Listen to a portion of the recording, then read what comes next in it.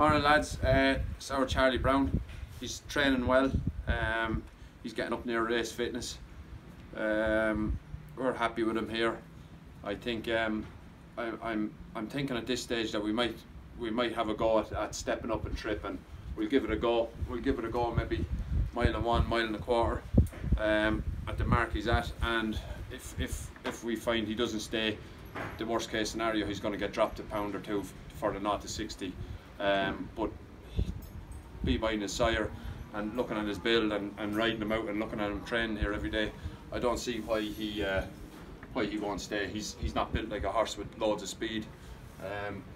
He's built like a big staying horse. So we'll have a go at it, and if it's the right thing to do, I think we could have a bit of an advantage up our sleeve. So hopefully that's the key to him, and if not, we can. It's easy to drop back to 7 or a mile, and there's definitely going to be plenty more races.